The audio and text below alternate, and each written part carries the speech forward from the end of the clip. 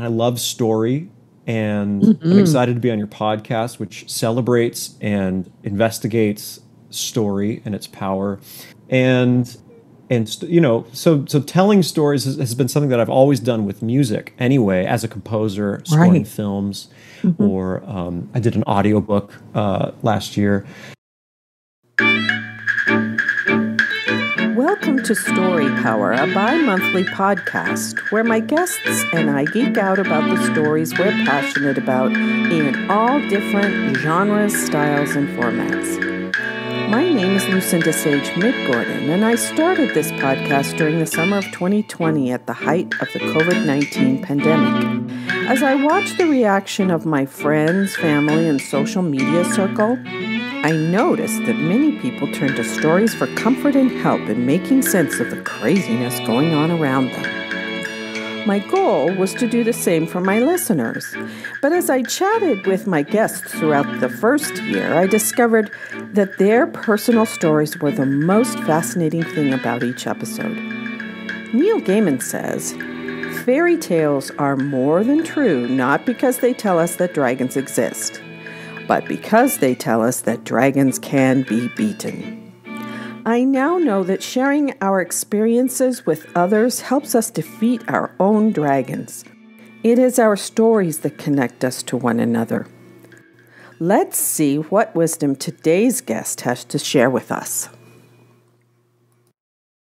My guest today is Jonathan Byram, and when we hooked up on Zoom, we just started chatting, and we were having so much fun talking about his family name and my family names and other things that I almost forgot to start recording. So eventually I did, and there was a lot more that we chatted about before I welcomed him to the show, but I've cut all of that out because I wanted you to hear about all of the creative endeavors that Jonathan is involved in. He is such a great guy, and I want you to hear his story, not my story so much. So here we are, episode 32. Jonathan, I haven't even welcomed you to the show yet. Oh, well, it's just so easy to talk to you, and who needs the pleasantries, Well, I suppose that's true, except I do want to say that this is going to be episode 32. Cool. And congratulations on 32 episodes. I know, I can hardly believe it. And of course, I started off with friends and family and my students, Cochise College colleagues. That's how I started. And then I don't know how Podmatch found me, but they sent me an email, and I'm so excited because I have several. Very good. Cool. Like you. Wonderful. People to interview. So yeah, I'm just so excited. Well, I'm honored to be on the list. Podmatch found me similarly, and I was like, "Oh, just give this a shot. Let's see what the world of the internet opens up for." I know. Well, normally I don't. I go, no, I'm not gonna stay away from me. I understand that, definitely. Because I'm a real introvert, but it just felt right. And when I was talking to my first guest, Amy Vasterling, who's the episode before you, she said she belongs to other groups like Podmatch, but they haven't been haven't hooked her up with as many interesting people. So I was like, oh, good. I'm so glad. Mm-hmm. Yeah. So we have to shout out to Podmatch and say, thank you, Podmatch. Yes, really. Really. So I was listening to a couple of the name of your podcast is Nature Narratives, and they're all really, really short. And I only listened to a couple of them today. I apologize. I've been so busy since we got back from vacation, getting classes ready and so on and so forth, that I didn't listen today till today. But they're so short. And I was wondering, how did you come up with the idea to combine music, story, science, and nature? How did you come up with that idea? That is a fantastic question. Where to begin? I'll tell you the story of the first episode. Okay. The first episode was inspired by looking out the window. I was in Chicago at the time in a third story room. And I don't live in Chicago, but I was there temporarily. I was actually chasing a girl who lived in Chicago. That girl is now my wife. So it all worked out. It was a very worthwhile trip to Chicago. Anyway, so I had this room to rent, and so snow and winter are just so wonderful to me because I'm in Los Angeles, and it's all just, 75 and pleasant or really hot pretty much all year round. So I was looking out the window, and I was working on, I'm a musician, I'm a composer, so I was just working on projects and just kind of looked out the window, and it had snowed just the night before, but it was a sunny day. And so the snow on the roof that I could see outside of my window, there was a smaller building right next to me, started melting throughout the day. So I saw this snow kind of disappear until it was just a damp rooftop. The shingles were just sort of this dark, damp color. And then that finally turned into this huge blanket of steam because it was just the last remnants of the water. And so all of a sudden it was just, this vapor was just whipping and whirling off of the top of the roof. And I saw it and I just thought, wow, those little water molecules, they were snow last night. And then they became water as they melted. And now they're turning into this vapor. I'm seeing the water cycle, or I'm seeing, the transformation of the elements into their different forms right before my eyes. And then it's whirling up to the sky. I was like, where is it going next?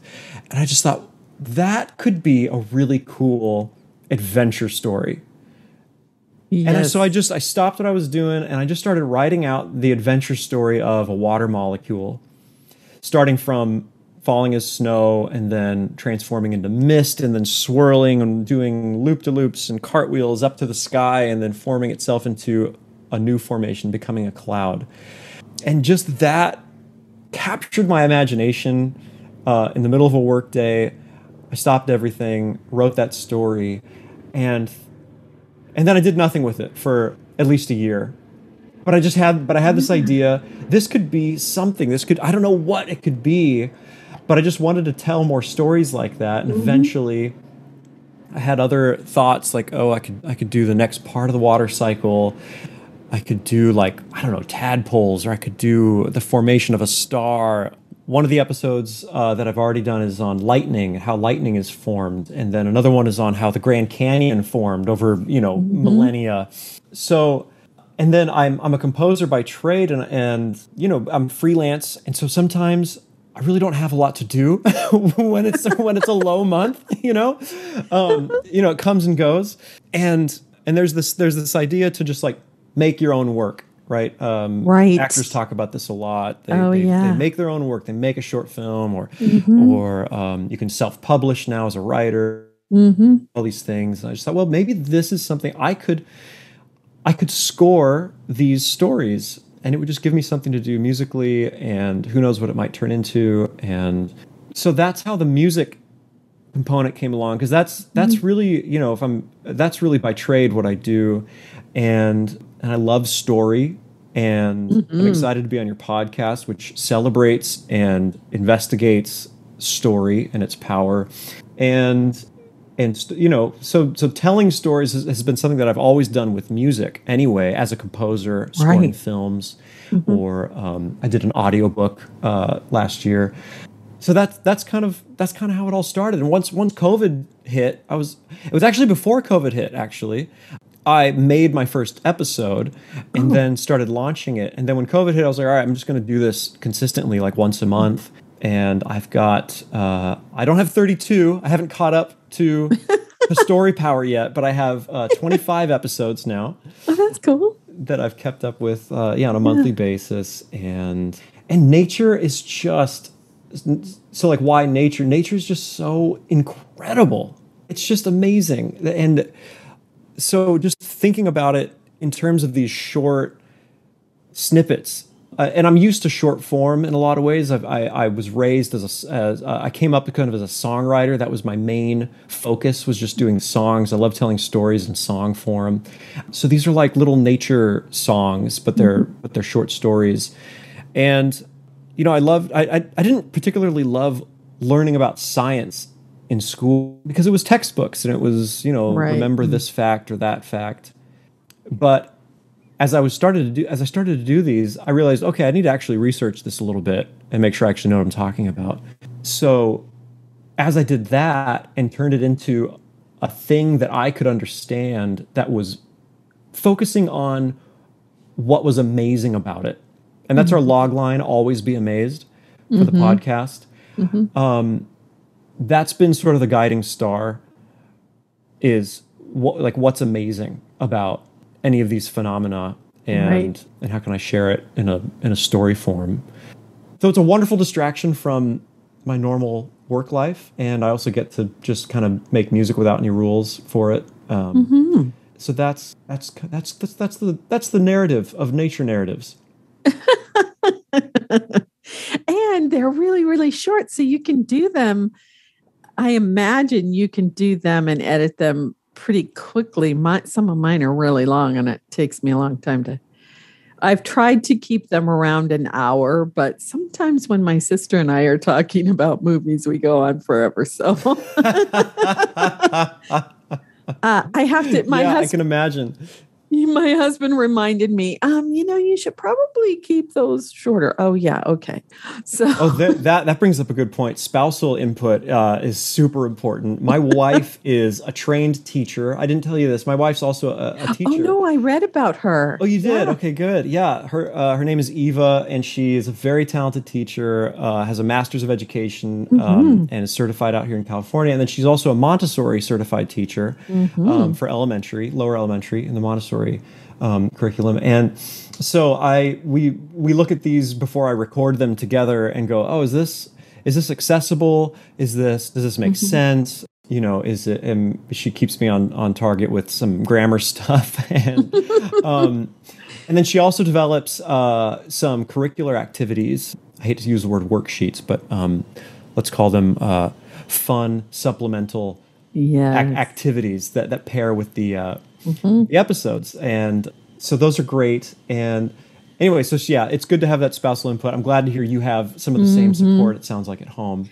Yes. Well, my husband's a potter in his heart. He's a potter first, but his job is a graphic artist. He's been a graphic artist for, way back when he was in college, and 40 years. It's 40 years since he graduated this year from college.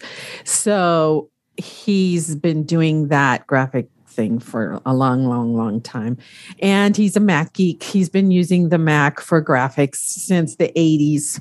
So except at the job that he's doing now, they don't let him use a Mac. He has to use a Wintel machine. He calls it a Wintel. So sad. I know. I'm with him. My dad got a Mac early on, and I remember using it as a kid and just thinking it was just the coolest thing. And I know. I've had Mac computers ever since. Yeah. So we have Apple everywhere in our house. We have lots of devices. He's helped me a lot when I get stuck on GarageBand. Like, I didn't have music in the very beginning. I didn't have any intro, outro music, Yeah. And so he and I, over Christmas, investigated the looping thing with GarageBand, and then I put together a little, intro, outro music. Amazing! You did it yourself. You made your own intro, outro music. Yeah, all right. Give yourself composer credit on the podcast description. Well, I suggest I just went and found things that I liked that I thought fit my my podcast. Yeah. So. But he's the one who helped me figure out how to even listen to the loops. I didn't even know how to listen to the loops. And there are things that I still need to learn about GarageBand, but it's been fun. And so hopefully when he retires soon, he's going to help me with my social media, and he might take over the editing and, that kind of thing. Yeah, good. You're building your team. Yeah. But he also has his own blog post that he wants to do like mine. I do have a blog post that I published once a week. Okay. And so he wants to do one that's regular like that. I mean, I called myself a computer widow when he first started getting to know the Mac, because he read all the books and all the magazines and all the articles. And now... Did he disappear down a Mac hole for a while? Oh, yeah. Yes. And he still listens to a bunch of Mac podcasts and, that kind of stuff. So that's fun. Yeah. He has those artistic and technical things going. Very nice. Yeah. That's a good combo. Well, I love Lucinda. We both score our own podcasts. That's a pretty cool thing to have in common. Yeah, except I'm not really a very good musician, so I had to use. Hey, with Apple Loops, you can. There's no limit. That's right. Yeah, really. That's right. Yeah. I have to take a tip from you though and make my podcasts shorter, maybe. But I get to talking with my guests, and it's like it's long. That's what you want to get. Yours is an interview format, and it's that's what's so wonderful about podcasts is that there's no limit on it. We don't have to.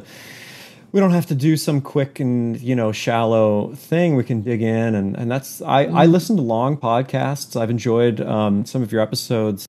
Yeah, it's great to do that. And yeah, I think mine is the strange one, having a short format. The hope is that they're useful to parents and to teachers in the classroom. I've had a middle school science teacher use it. And I've had a parent, I have a gallery on our website.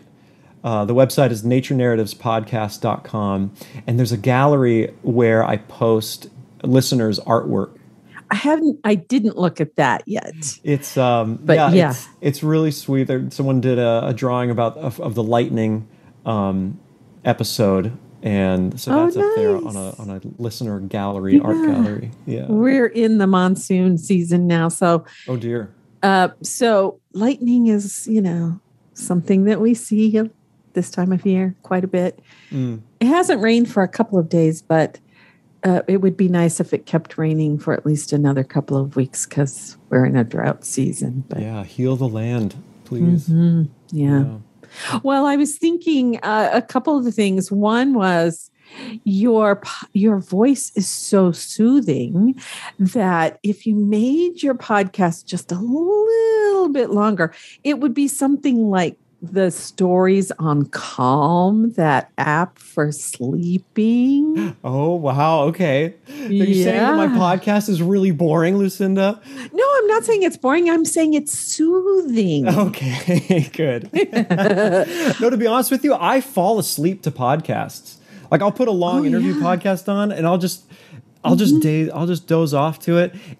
Ladies and gentlemen, if you listen to Nature Narratives to go to sleep because of my soothing voice, you're welcome to. And it would make me very happy. Except it's only 5 minutes long or something. You just put them on the playlist one after the other. That's 25 true. of them. That's true. And just let it roll. That's right. Yes. And I wanted to say one other thing about your wife.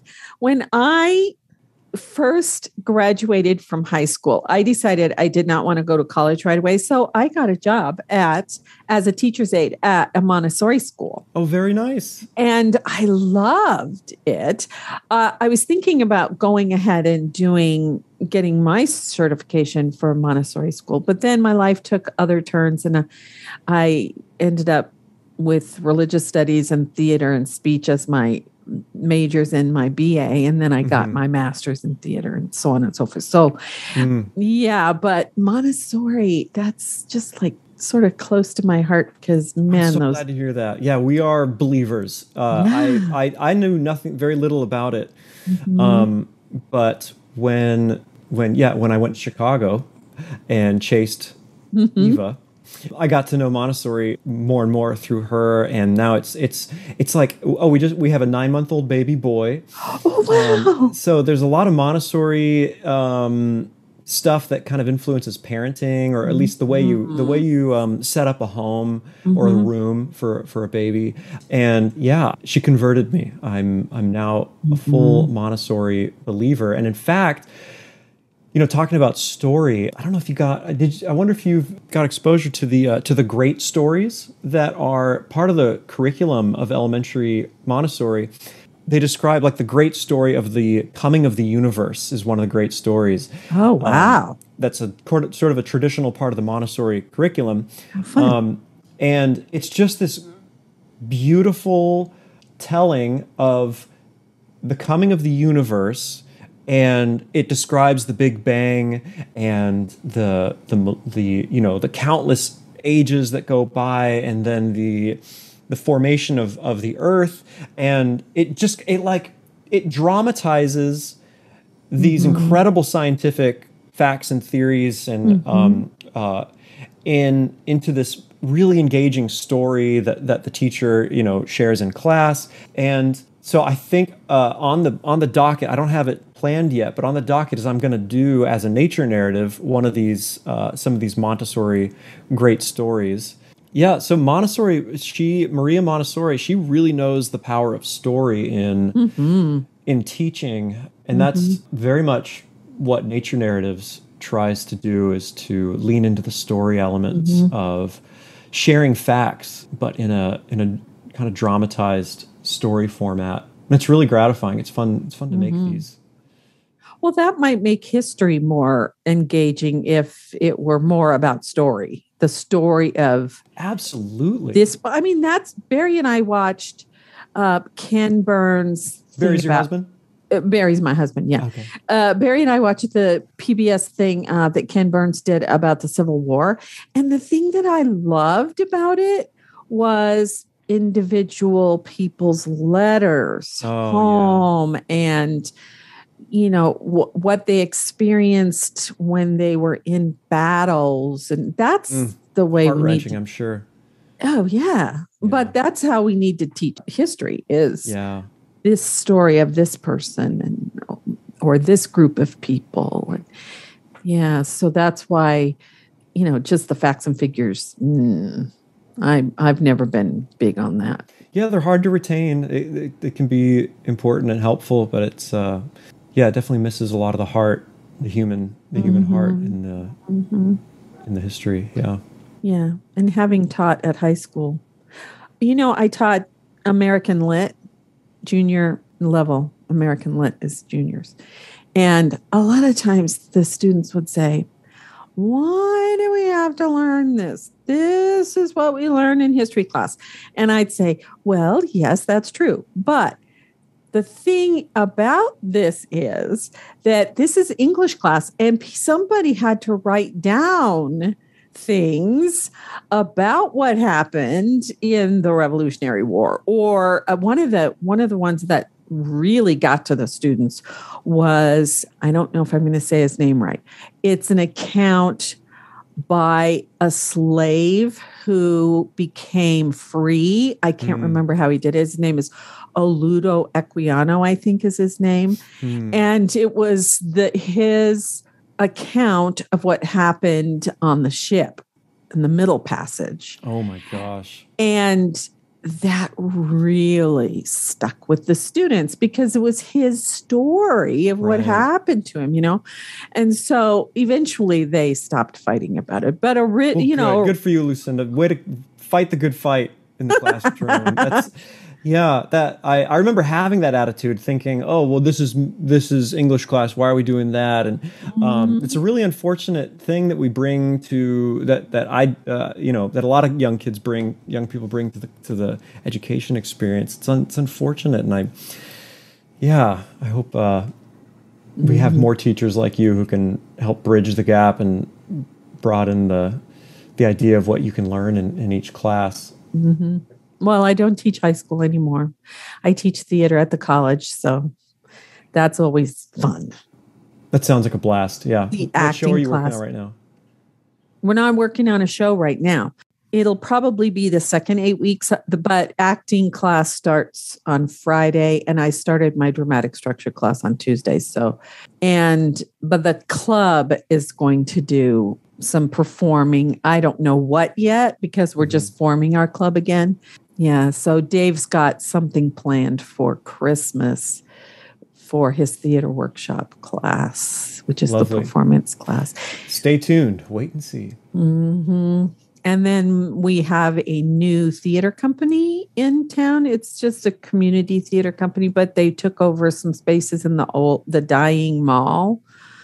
And nothing more depressing than a dying mall. Yeah. But thank goodness that theater can come in and liven it up. Yeah, I thought it was a great idea. So they have they have an education space and they have a space for meetings and fundraiser, dinner kinds of things. And then they have the theater space. So it was 3 different stores, fronts or something, and that they made into one space for themselves. And I'm really excited to have them here because we've had fleeting groups. The town that Sierra Vista is not very large. We do have Fort Huachuca, but there's not a lot of theater here. If we want to go to theater, we have to go up to Tucson to the Arizona Theater Company. And that's 2 hours away from our house. Yeah. It's a long pilgrimage for theater. So have they recruited Lucinda Sage-Midgorden for the company? No. You mean for the Sierra Vista Community Theater? Yeah, are you gonna be involved at the? No, I'm too busy. I used to do acting and directing and so on and so forth, but since I started I'm also working on a novel, my second novel, which is going in fits and starts. Mm-hmm. But yeah, so with the blog and the podcast, and since I'm the one-man show with the podcast, and the teaching, it's just too much. And I feel kind of like I'm finished with that, a little bit. Sure, I can understand that. That era of my life. Mm-hmm. Yeah, so yeah. I want to hear more about your music that you do. Oh, sure. What do you want to know? You said something about writing for film or television or something? Yeah, I just did a little short film, actually. This was kind of wild. A director emailed me, and the email subject line was SOS soundtrack. Oh. So I opened up O is right. So I opened up the email, and it said, we need our short film, 11-minute short film scored in 24 hours. Are you available? Oh, my goodness. And I said, yep, let's do it. So just hammered it out the next day. And of course, this wasn't like, soundscapey, simple piano. This was like, high mythology, high fantasy mythology. So, of course it has to be like big orchestral type stuff. And so my scoring, I don't know how much you know about film scoring, but my setup is, and most composers have this, we have like libraries and libraries of orchestral sounds in the computer and can be triggered. Oh yeah, you're an Apple Loops expert now, right? With GarageBand. I would not call myself an expert, but yes, I know what you're talking about. So anyway, it's the same idea. So I can with my keyboard, I can just basically create an orchestral, piece.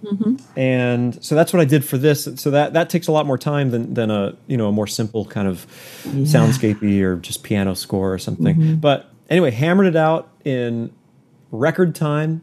It was an 11-minute film. He needed about 9.5 minutes of music. And it also, there was one scene where he needed some hip hop music. So I laid down a beat for that little bit. And yeah, that was a blast.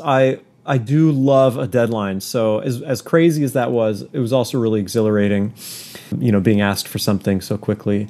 So that was fun. So yeah, so I do some work like that. I mentioned an audiobook that I scored last year. And that involved hours and hours of music. Luckily, I had more than 24 hours for that. That's good. Yeah. And let's see, more recently, I've been doing a lot of producing and orchestrating for other songwriters. People who have, come up with their own songs and maybe they just kind of sing it and don't play, or they have a song and it's recorded. Right now I'm working on a musical that I can't share much about because it's in the works, but they're these beautiful songs and they're piano and vocal and amazing singers, and so around it I'm creating kind of lush orchestral storytelling, again using the orchestra around these songs. So yeah, that's been really nice to do recently. Yeah. And then I do some of my own songwriting as well, and release music independently. This last Valentine's Day, I released my first full-length album and did a virtual concert for the launch. So that's out. Where is it available? It's available on Bandcamp at the moment, and coming up soon it'll be released on Spotify. But if you look up John Paul Byram, you should be able to find most of my music. Some of it's on Spotify already. Because I want to put that in the show notes. Oh, that'd be great. Thank you. Yeah. And also your Patreon. Yeah, there's a Patreon for Nature Narratives. Right. And in fact, you can go to naturenarrativespodcast.com/join the adventure. And that's where you can sign up for the email list. For signing up on the email list, we give you the printable activities for each episode as they come out. Oh, that's cool. Yeah, so that's a great reason to join the email list. Yeah, we have fun with the emails and create a little rapport with our listeners there. Yeah, and it's a great way to just have some things, especially parents and homeschool parents and teachers, to just have some resources to kind of supplement the educational aspect, and they're really fun. Yeah. Yes, well, it's naturenarrativespodcast.com/join the adventure. I have your website, so I will put your website address. Great, thank you. Yeah, I'd love there. to share this with more people. Yeah.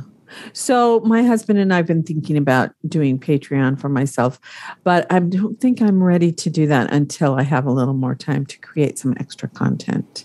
Yeah, sure. That makes sense. Yeah. I've been thinking about what I want to do for extra content. One of them is it's a great story. And the person actually who inspired me to do my own podcast, and I kind of modeled this one after her, is Anne Bogle with What Should I Read Next? Oh, cool. And she has this short form little podcast that she calls One Great Book. And I was thinking, oh, mine could be It's a Great Story. And hers are One Great Book are just like 10 minutes long. Mm-hmm. And she pulls a book off of her shelves and talks about it. And so I thought, oh, I could do that with like my favorite movies or, television shows or episodes of television shows. So that's a great idea. So to go along with the long form episodes, you'd release special short something ones. Short. Yeah, something short. And so I wouldn't talk to my sister because we always talk forever. But, we learned how to talk about movies with our dad, because he would always ask us, so what did you think about the movie? Or what did you think about the story? Oh, I love that. So, so when you leave a movie theater together, you would ask that. Well, it was mostly on television because we lived in really small towns that didn't have movie theaters. Oh, okay. And, but, we'd watch the Disney show when we were little, and they'd have fun, Disney movie things or documentaries or something. And so that's how I learned literary analysis was from him, because he'd keep asking questions until, what do you think the story means? Oh, right. Yes, I love that. Sometimes I'll go to a movie with friends or with a new group of people. I remember doing this and then leaving the theater and then kind of I expect to talk about the movie, but then like it doesn't even come up with certain people. They just kind of talk about, I don't know, their day or something totally boring, or they just leave. And I had the same experience actually leaving movie theaters with my dad and my brother or my mom or whoever I was with. But I especially remember my dad kind of, getting these conversations going about what we just saw, and we'd talk about it for a while. And my parents are both performers, and so they were always really interested in the acting or who was in it. And but yeah, we would talk about the story. So I love that your dad would instigate the same thing. I think that's just so worthwhile and makes the whole experience of seeing a movie so much more fulfilling. Yeah, it was never okay to just say, "Oh yeah, it was great. It was great." Oh, he wouldn't let you get away with it. Oh, no. Couldn't get away. And he was a machinist. He had dyslexia, but he knew how to read body language, and he was really a student of human nature. So in a way, that was how he taught us, about what it means to be a human being, was those discussions with the movies. And whoa, that's deep. Yeah, it was. We just really went to great. A deep place. We did. You learned about human nature through stories, what it means to be human. Which is sort of why I started Story Power, because I wanted to do more of that. wanted to get down to what is it that makes us human, and why do humans do what they do, and that kind of thing. Yeah, awesome. So, what's your dad's name? His name is James Calvin Sage. Although he died in 2004. Calvin Sage. God bless him. And I miss him a lot. Oh. But I have a picture of him on the credenza in front of perfect. me. Underneath the picture of Gregory Peck, one of my favorite actors. So, all right, yeah, I'm all for that. Peck. He's amazing. Yeah. So, those two guys, and of course, I also have a picture of my husband over there too. Oh, good. I'm glad he made the cut. He made the cut. Yeah. Right. We just celebrated our 41st anniversary. That's amazing. Congratulations. Yeah. Thank you. It's kind of hard to believe that it's been that long. What's the secret? How do we do it? Tell the generation. Well, one thing for me is he makes me laugh. All right. So a little bit of humor goes a long way. He's fun. Yeah. And the other thing is I realized kind of early on that I didn't love myself very much. So I was sort of sitting on the fence waiting for him to say, okay, I don't want to continue this relationship. Oh. And then I realized, I was the one that needed to make the daily commitment. The daily commitment to keep this relationship going. Wow. Mm-hmm. So I think that's served me well. Not give up on the relationship. Every day, find something to make it grow, or, to find out something new about him more. That's beautiful. And to be there for him. I don't know if that's the secret for everyone, but that's the secret for us. It sounds like a pretty good secret for others to adopt. It sounds like it wouldn't hurt. Yes, really. I mean, I think some people don't realize you have to keep working at your relationship. It's not something that happens in the beginning and then it just goes on its own, right. On its own momentum. No, you have to keep working on it and working on it and working on it. Yeah. Because things change, as you know, now that you have a baby. Yeah, that's right. Mm-hmm. We don't have children. Things are changing. And things still change. They still change. Yeah, they do. Mm-hmm. I mean, we moved from Portland, Oregon to Arizona. Totally different ecosystem. We were silly and moved here and didn't have jobs. Although we had sold our house and gone on a trip around the world. So, wow, fun. But his parents lived in the Phoenix area and my parents lived on the western side of Arizona. And my dad had heart problems. In fact, he had a second heart surgery right before we left on our trip. And so, while we were gone, we said, we should move to Arizona because our parents are getting older.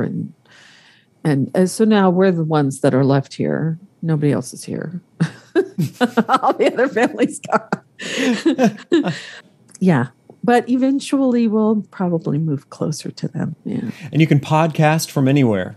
Yes. And I can write my books from anywhere and I can blog from anywhere as long as I've got a computer, which we have 3 or 4 in the house. So. Yeah, I heard you guys are really big into Apple. We are. They should be sponsoring your podcast. I know, they should. Especially since my husband knows practically everything. He has a little side business where he helps people with their Apple problems, their computer problems. Yeah. So I'll have to call him sometime. Yeah. He loves doing that. He loves helping people. He's a really good teacher too. He's very patient. I'll be going, I'm so angry. And he'll go, just settle down. Okay, go look at this thing. Click on that. Go do this. Oh, okay. Again, you're a great team. We are. Yes. Well, it sounds like you and your wife are a great team too. Yeah, yes, we are. I love doing stuff with her, and it's so strange. The pandemic, I was working at home normally, and my wife was teaching at school. But then during the shutdown, she was teaching remotely, and then we had our son, and she had her maternity leave, so she was able to just focus on healing and the baby. And then she went back to work, but she was still doing it virtually. So the three of us now have gotten to just be together constantly. And it's been a really big gift. It's been wonderful, really. And you mentioned, the work that needs to go into a marriage on an ongoing basis. Just a little bit of self-disclosure. We had a pretty tough first year. Yeah, it was a challenge to work through some stuff. Yeah, and right. But we did it. We worked through the stuff. Like, neither of us had any thought of going anywhere. So no matter how hard it got, it was just, we're going to work through it. And by the time the shutdown happened and we were forced to be around each other, 24/7, we had very luckily worked through quite a lot of stuff, and we're sort of on the other side of a lot of things. And so, yeah, do the work. It definitely works. That's right. Yeah. So we are a good team. We've had a really good time together being here at home. She helps me out a lot, and yeah. So is she still teaching remotely this school year? She actually decided to not work this school year. She gave up her job there at the Montessori school to focus on our son, and so yeah, that's kind of a leap of faith for us. Trying to make a go of it in Los Angeles on one income. Wow! But it's working out so far, and that's cool. Taking it, one day at a time. But my wife has started to do some private tutoring. And the students from her school loved her very much. And so there's some people who've already taken her up on that. And then she also has an Etsy shop where she makes handmade, organic, and botanically dyed Montessori puzzle balls, as well as some other Montessori materials. Have you ever seen the puzzle balls? They're these really cool balls that are made out of looks like multiple tiny triangles all patched together, and they're made to help really young kids start to learn to grip things. And then fun. And then they're also, not all of them are like this, but the ones that my wife's been making, they actually come apart in 3 pieces, hence the puzzle part of the name. Right. And then can be put back together. So they're useful for older kids as well. You'll have to send me the link for her Etsy shop for that. Okay, great. Yeah, I definitely will. Yes. It's on Etsy, and it's called Growing Up Montessori. And they're just, I mean, obviously I'm biased, but they are just gorgeous. And it's cool that they're organic, and it's cool that they're dyed. She dyes them here at the house with organic berries and fruits, but they're just gorgeous. That's cool. Yeah, I'm really proud of her. Yeah, Barry worked at home. He works for the city of Sierra Vista, so it wasn't so easy for him to do that. But he worked from home during the pandemic. And in the middle of the semester, the spring semester in 2020, the college went to virtual. When, in March, right after our spring break. Yeah.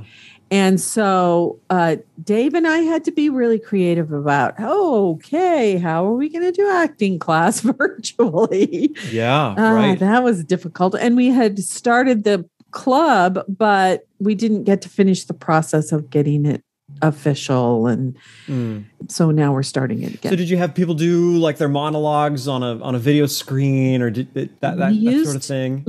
We used Zoom. And we did that again. And I came up with the idea of having them do pantomimes to start with, because usually we start them off with improvs. Well, you can't really do that. Yeah. Tough to yes and with the... Yeah, really. It is. And then we had them do monologues. And then we did have them do one like duo scene. And so trying to figure out how to make that work on Zoom, that was a challenge. But yeah, it worked out. And now we're back to face-to-face on the acting class. I did decide that dramatic structure was going to be, dramatic structure is all about the story. So we watch the movies, but we're talking about the elements of storytelling. We're talking about the plot, character, all of that, and how you get to the theme, which I learned from my dad. So So that one I decided to make virtual because Cochise College has a campus in Benson, and it has one in Wilcox, and it has one on Post up on Fort Huachuca, and it has one, there's a downtown campus, and there's the college campus in Sierra Vista, and then there's one in Douglas, the original campus in Douglas. So I thought, well, I think I'll try to expand my class, even though it is a required class for theater majors. So if I only have, 3 or 4 students, it still goes because they have to take it to graduate. But so do you have people signing up then from the different areas? I have 4 students who are all theater majors, and one of them is in Douglas. Yeah. You mentioned that going to virtual with your class. One experience I had with that was I direct the choir at my church, and when the shutdown happened, we thought, okay, let's try to do the virtual choir thing. Yeah. So I send out these rehearsal tracks for the members of my choir, and then they record themselves just like this, but with like photo booth or with you can even open up Zoom and just record yourself, and then they'll send in recording of themselves singing the harmony to one of the songs, and then the video editor will patch them all together into this tiled effect, and a sound guy kind of makes it sound like they're maybe kind of singing in the same room. And anyway, they adapted really, really well. It was just so fun to get to see them, my choir, singing together still. Yes, that's great. Yeah, we do what we have to do in the pandemic. That's right. Yes, we do. Well, that's so exciting. Well, Jonathan, this has been so much fun. I appreciate you saying yes to talking to me. Yeah, no, it's really fun to talk and hear some of your story as well.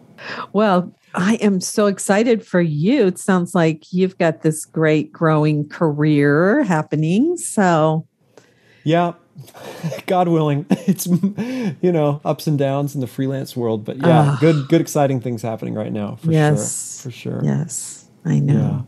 Yeah, so please go to the, if people want to keep up with the podcast, that'd be amazing. And yeah, thank you for asking about my music as well, and people can look that up. And yeah, I really appreciate your generosity and sharing some of that stuff as well. Thanks, Lucinda. Oh yeah, I put it on the show notes on my website.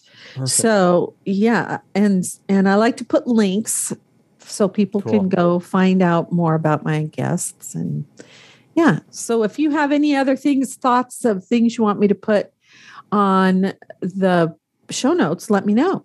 Okay, great. Thank you. Yeah, really appreciate that. Yeah, I can't wait to share with people that I got interviewed. Yes, it's fun, isn't it? Yeah, someone wanted to talk to me. It's so nice.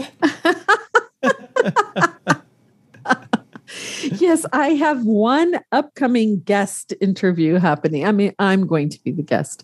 Nice, very sometime soon. So yeah, but I'm used to being a teacher and asking the questions, so I don't know how that's going to go. Oh, you'll be fine. You'll be fine.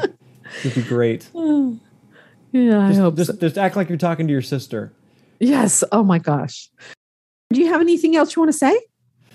Gosh, I don't know. Yeah, everyone have an awesome day. Oh, that's great. Yeah. And keep reading good stories and looking for stories and all listening around to you good music. And keep listening to good music. And as we like to say at Nature Narratives, always be amazed. That's right. Oh, good. I love that. Always be amazed. Yeah, because nature is quite amazing. It is. It is. And it just requires some looking, sometimes it's hard to look. I know. To really look. Well, we have bird feeders in the backyard, and our favorites are the quail families. We love watching the quail families. Yeah, do they run around fast? Oh my gosh. Oh yes, they do. Oh yes. So fun. And last year they had funny haircuts. Yes. Oh, I guess it was early this year. There was a family of like 12 or 14 little chicks that we've been watching grow up. And there are other families that only have 2 that we've been watching grow up, but it's been fun. Yeah. Very fun. That's great. Yeah, well, this has been awesome. Thanks so much again for having me. Thanks for agreeing.